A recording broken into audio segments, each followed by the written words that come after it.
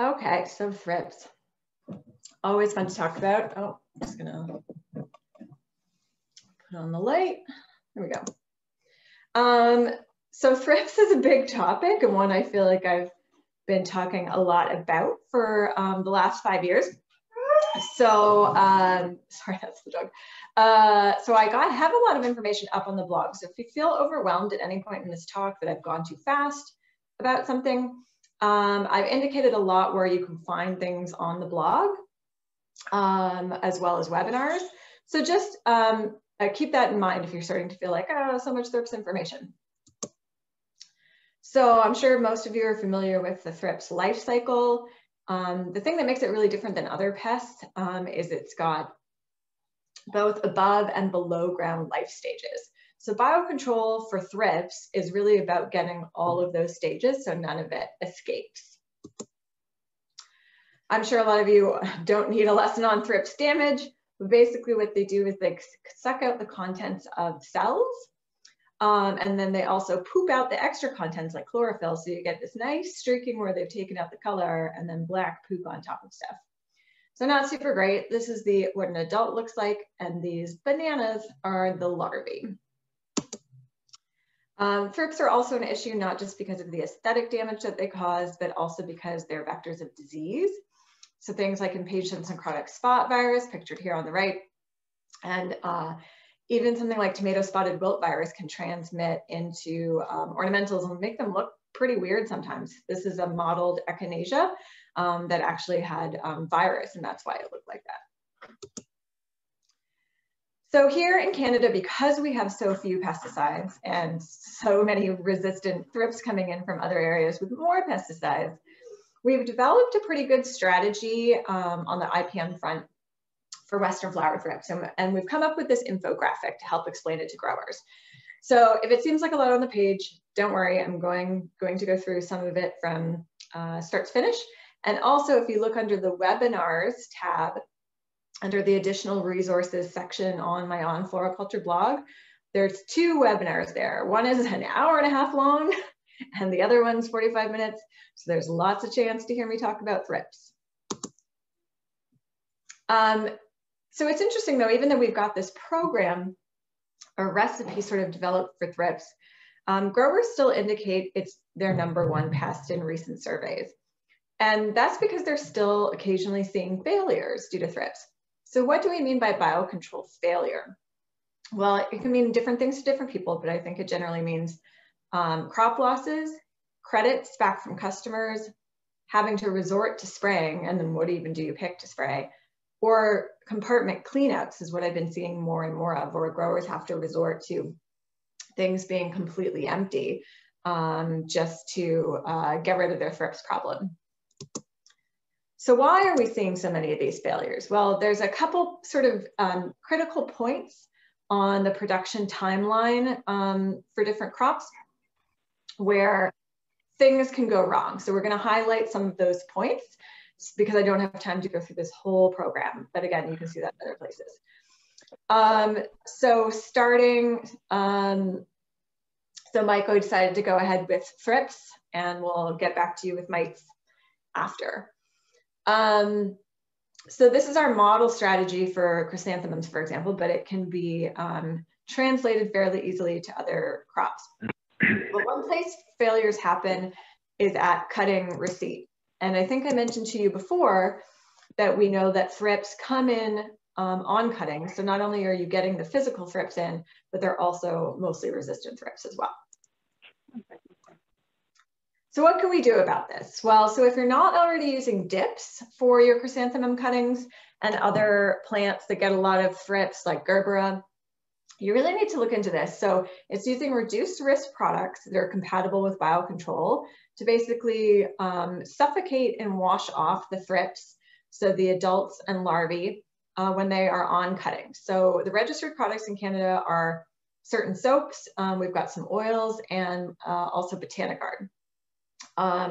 So the rates are a little bit lower, so make sure to check the label. The dip rates are on the label. And dipping has been shown to decrease the amount of incoming pests on cuttings by up to 70%. So it's a way of reducing your incoming pest population pressure So your natural enemies have more time to gain a foothold. So there is a how-to video of this. If you look at my blog post, Preventing Issues in Your Spring Crops, or if you just Google cutting dip videos, Vineland, I think it comes up as well. So the other place where failures can happen is complacency, for lack of a better term. So in Ontario, broadcasts of mites, and also starting with microbial applications such as Botanigard or other products that contain Bavaria is really the backbone of our Thrips program. But that doesn't always mean these things are enough by themselves. And I think sometimes we get lulled into a false sense of security of, oh, I've put out my mites, I'm doing my weekly Botanigard sprays, I'm covered. So I'm going to show you a bit of a case study from 2016 of a specific grower. He was doing garden mums, and this is again where monitoring comes in. So he knows, because he does weekly monitoring with monitoring cards, that his sort of normal average for him on his farm is around 20 thrips per card per week, averaged out over his different areas. So that's anything above that is what Mike was saying is his action threshold. And it's not necessarily a threshold that can be translated to someone else's farm, but it's his action threshold. So he noticed that in late June, he was getting this huge spike of thrips. So one interesting thing about this also was that he did some plant taps and realized that most of the thrips were adults and he was hardly seeing any larvae. So what that means is that wasn't an explosion of thrips from his crop. It more likely meant there was a fly-in of Western flower thrips from outside, because they obviously have a broad host range in other places. So what he did was pivot. He knew his mite and Botanigard program just wasn't working. And obviously mites are not going to work against adult Western flower thrips. So he shifted his strategy and he shifted to putting up tape. So again, a physical barrier that has adult thrips stick to it. And then obviously that takes them out of the system. And he also released a bunch of aureus. So the blue arrows are his release time periods of aureus. And so if you look back at the original slide, this was his heavily damaged mum cutting when, or mum plant at the small stage when things started to go sideways. This is that same plant later. So it was able to grow out of the damage. And even his most susceptible varieties were able to grow out of the damage, and he didn't lose a single plant. And this happened for 3 reasons, I believe. 1, because he knew what the normal was for his greenhouse. 2, he monitored for life stages and figured out, okay, I've got adult thrips, mites aren't going to work.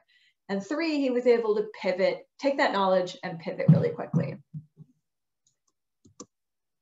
So just to build on that, I'm a big proponent of mass trapping. Mike might have a different opinion, but I think it's useful because for every female you trap, you can potentially remove 300 eggs of thrips from the system. The cons is it only really traps dispersing thrips, like I mentioned before. It can't really suck thrips out of the crop, but tape can be messy and it can interfere with some actions like pinching. But you can do things to help mediate that, like attach your mass trapping cards to string that's wrapped around your poles rather than wrapping tape itself around the poles, things like that. But I remember when I first got back to Ontario and took over Graham's job, I was walking through the greenhouses and knowing there was a lot of blue tape or mass trapping cards up. And I was like, that's interesting, what's this about? And Graham let me know that research in Europe had shown that blue was much better at attracting thrips. So I, took some look at the cards, but I really wasn't impressed with the numbers of thrips on the cards. So I decided to do some tests. So basically we set up some very large tests across several different cooperators to really test this whole yellow versus blue, especially because there's so much variation in the blue color of traps. The yellow traps tend to be very much this school bus yellow, although there's some patterned ones out there. And so basically what we found from this data was that yellow was always the most consistent, the plain yellow. If you add a pattern to it, for some reason, it's less attractive to thrips. And yellow tended to be more attractive than blue, although the blues could really vary. So some of them weren't that much worse than the best yellow, but some of them were pretty poor attractors. So the take-home message is to use yellow, I think also because it also attracts more pests. One of the growers that I worked with that at one point was convinced that blue was the way to go. Once they switched to blue cards, they had to re-implement a biocontrol program for fungus gnats. And when they were using the yellow cards, they didn't have to do that. So I think there's a benefit there too. But just to show you how many thrips you can remove from your system. So 2017 was a low Western flower thrips year. So we were really only catching around 20 thrips per card per week, which doesn't sound like a lot, but if you add that up through a crop cycle of chrysanthemum, that's around 125,000 thrips removed and all their eggs. So 2016 though was that fly-in year we had from that previous case study. And you can see that we were getting more like 80 to 100 thrips per card per week. And this removed almost 750,000 thrips removed from a chrysanthemum crop cycle.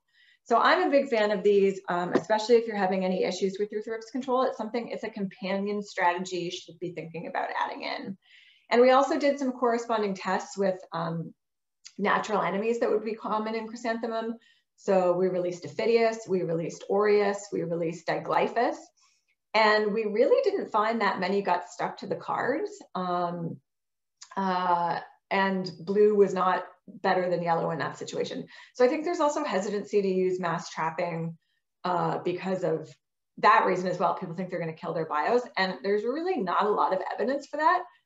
Also, just to be devil's advocate for a second, if you go back to that compatibility pesticide chart where they say losing 25 to 50% of your bios is a compatible pesticide, well, then the number of bios you're going to lose getting caught on your cards is probably much less than that. So if that's an acceptable loss for you with pesticides, why wouldn't it be an acceptable loss for you with mass trapping? That's my mass trapping soapbox, which I will get off of now. So the other place failures can happen is not applying bios optimally. Obviously, every grower is trying to do this, but oversights can happen, obviously. So a big place we saw this in recently was sachets. So Rose Boughtonhouse, again at Vineland, did some research on this about 7 years ago about the proper handling and placement of mite sachets and how critical that is. And remember, the sachets are made up, they're kind of like a mite condo. They've got bran in them, and then yeast, which feeds on the bran, and then cereal mites, which feed on the yeast, and then predatory mites, which feed on the cereal mites. And all of that is supposed to give you this little ecosystem where predatory mites are supposed to walk out over a long period of time. And this allows you to, put them on the plant at spacing, and it's supposed to carry you through to sale. But if you end up putting the sachet in the wrong place, which is generally exposing it to too much light or to too much, to not enough humidity, you get issues. So for example, this orange line is the exposed sachet, and you can see that the mites sort of all walk out in the first week. And that's probably because there's so low humidity here that they didn't have any cereal mites and yeast to feed on. So they all ran out, and the sachet crapped out at 3 weeks, even though it's supposed to last more like 6 to 8 weeks. A sachet that's nestled nicely in the foliage though and protected has a slow build up to the 3-week point, which is when you want the peak, because that's typically, if you put them on at spacing in chrysanthemums, 3 or 4 weeks later, you're starting to get bud formation. That's when you want a lot of protection. And then it continued its slow trajectory downward for the 6 to 8 weeks. And again, this really has to do more with relative humidity than temperature. You can see that when the sachet is nestled nice and in, it's around 80% relative humidity, but it can be as low as 40 to 50% humidity when they're exposed. So this is true for where you want to store your mites as well. I think a lot of growers, when they get in a box, if they can't put them out right away, they think, oh, the greenhouse is going to be too hot. So they end up storing it in the office or even a cooler sometimes, but coolers can also be really dry. And our office space, like my house says right now that my relative humidity inside of my house is like 12. What's better to do if you can't release them right away, which would be obviously the optimal, is to put them in the greenhouse, but under the bench where they're protected from the sun. And it'll be more humid there. It might be a little hot. Open the box so some carbon dioxide can escape. And these recommendations definitely were part of a mystery that we helped solve for a grower of why their bios weren't working, that I did with both Graham Murphy and Ronald Valentin, who some of you may know from years and years of his experience with bios. So that leads me to this blog post. If you want to know more about ways you might accidentally be killing your predatory mites, this was something that Ronald and I worked on together. So check out this post on floriculture. Definitely a clickbaity title for ways you're killing or accidentally killing your mites, but it's got good information on that. So I encourage you all to read it. Okay. So back to not applying bios optimally, this can also happen with our microbials as well. So things like Botanigard, other products that contain Bovaria are in Canada are Bioceres, Velifer, or Met52, which is a different fungus. But they all have the same characteristics. And that's that they're alive and we need to store them properly. And I already showed you this video, this whole spray to glisten, but it's worth maybe like another quick watch of just seeing how you want to create this cloud of but is it on this one here? Nope. Okay. Spores that land just gently wanted him to spray that he does the normal form move. a cloud that goes underneath and gets humidity on the underside as well. It also doesn't use as much product as obviously doing something like spray to runoff. And it's actually really quick. This grower sprays weekly, sometimes twice weekly in the summer, because this guy running up and down the road, like this whole compartment is done in less than half an hour. And this grower actually, for their Thrips management program, a lot of years, they're able to get away with just these Botanigard applications and these large mass trapping cards you see here. And then not mites, no mites, except for, I think, in propagation, dipping, and then some mites. And I think that's literally because they're doing such a good job with their Botanigard sprays that it's really highly effective. And then the mass trapping cards are taking care of any thrips moving or flying in. Oops, that video just wants to keep playing. The last place where thrips failures can happen is when we make assumptions. I am guilty of this as much as anyone else, but they know what they say about assumptions. So this whole strategy we've come up with for thrips, what thrips are we talking about? I mean, we've been assuming we're talking about Western flower thrips, right? That's the only thrips we've got in Ontario floriculture greenhouses. Well, that turned out not to be so true. So something happened around 2012. Mike Short here, who you've met, as well as my predecessor, Graham Murphy, started noticing something odd. They would notice these plants that had heavily clustered foliar damage. So there wouldn't necessarily be that much damage on the flowers, but you get these really hard hit plants with even just like not zooming in, you can see how much damage is on this plant. The other weird thing they were seeing is on monitoring cards, there weren't that many thrips, certainly not enough that you should be seeing that much damage on your plants. So it became a bit of a head scratcher. And I think it was one of them anyway, first suggested that maybe we have a different thrip species, which is kind of all the first place you should go when something weird is happening, is IDing your pest. So this job fell to the new person, of course. They were like, hey, Sarah, you've been here 6 months. Why don't you do this? Oh, who are you pointing at? Like, yep, her, not me.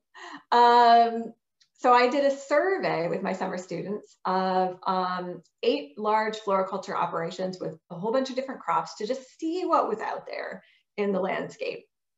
So here's how you tap a plant to get thrips off of it so you can look at the different life stages and to catch them if you ever need to ID them.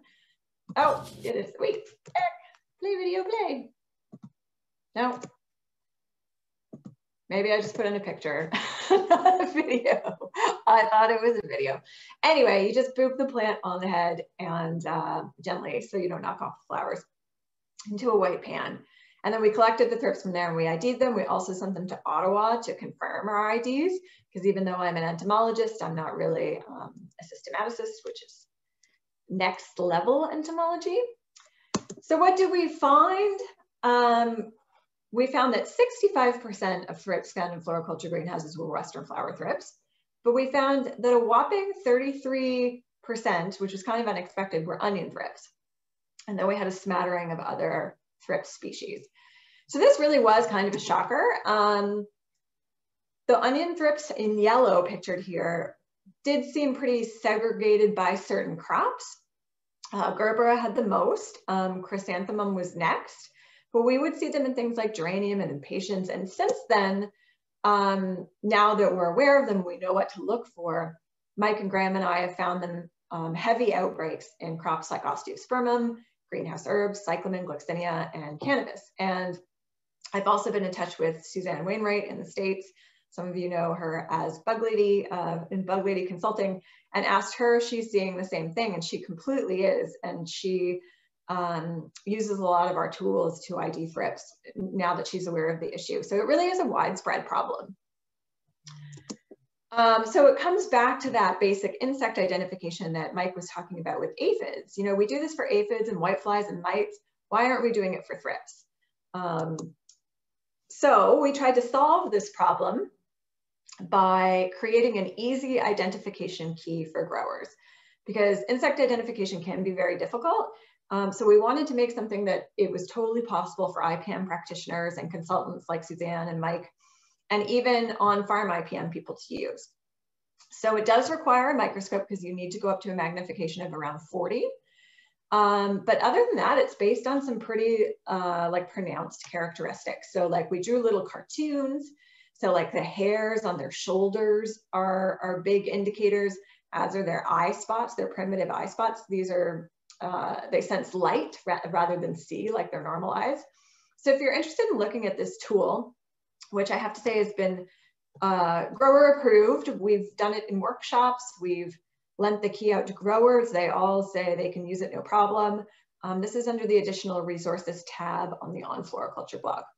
And just, if this seems intimidating, here's a picture of what the thrips actually look like under the microscope at 40 times magnification. So Western flower thrips have red ocelli, those eye spots. Onion thrips have gray. You can see the difference. When they're red, they're very red. When they're gray, it sort of just looks like the thrips got hit in the head a little bit on the forehead.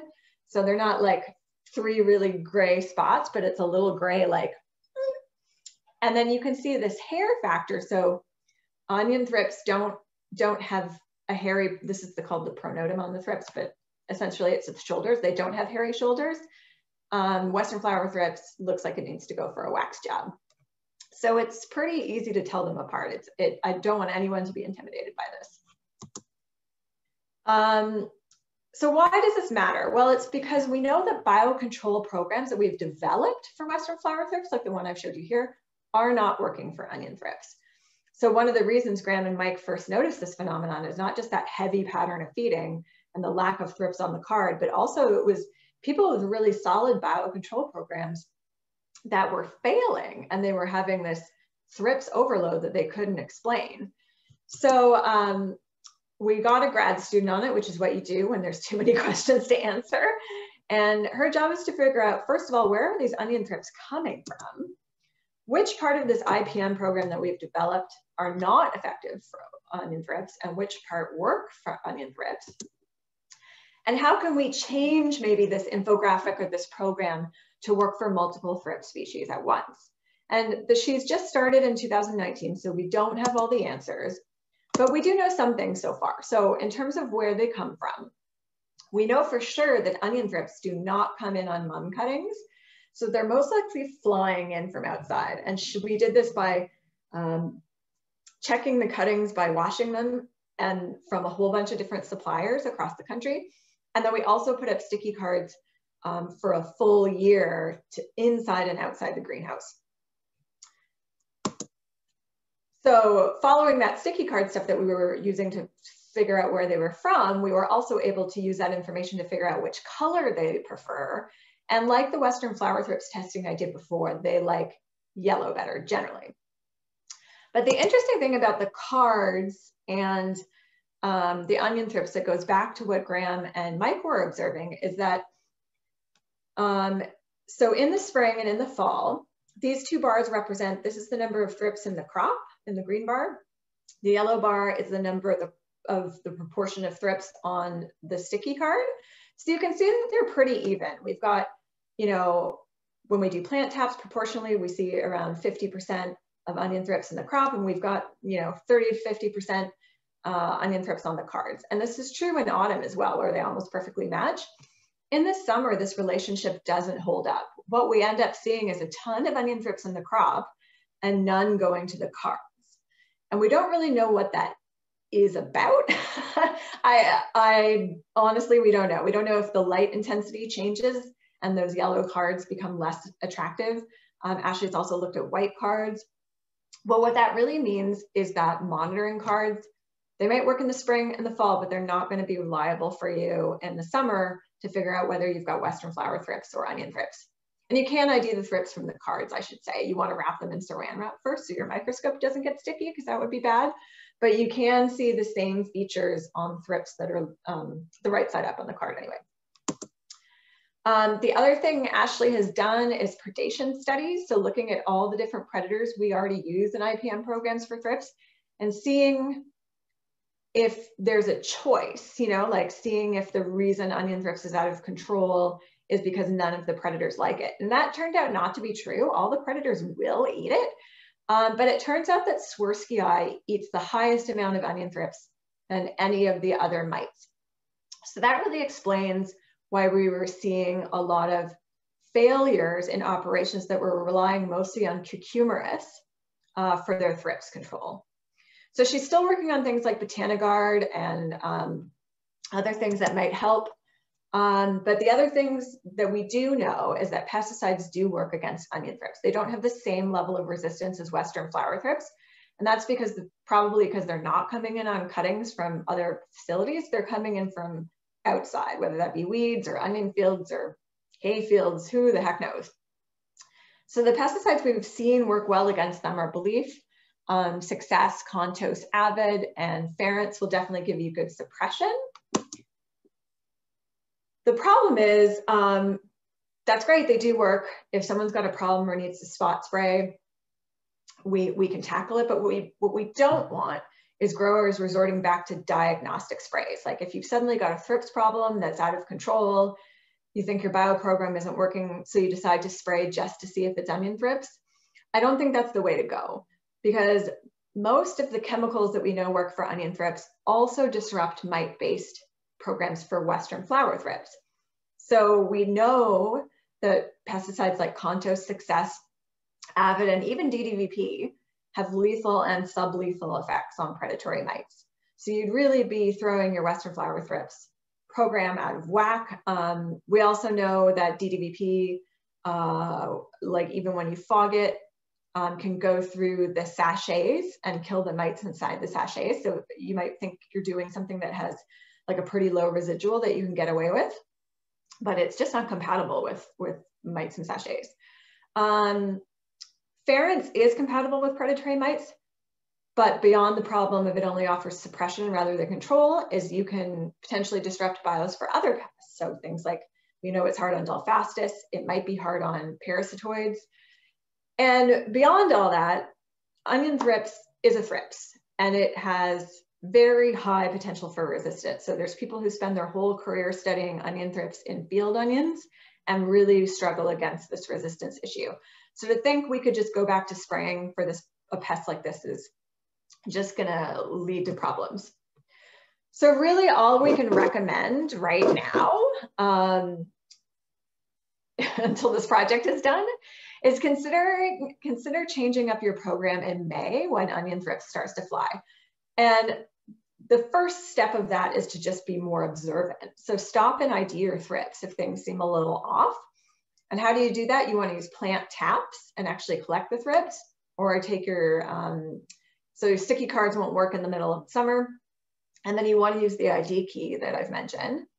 And then I've come up with these rough thresholds that I feel like I've seen based on commercial operations. So this isn't, you know, a scientific fact, it's more of my gut feeling.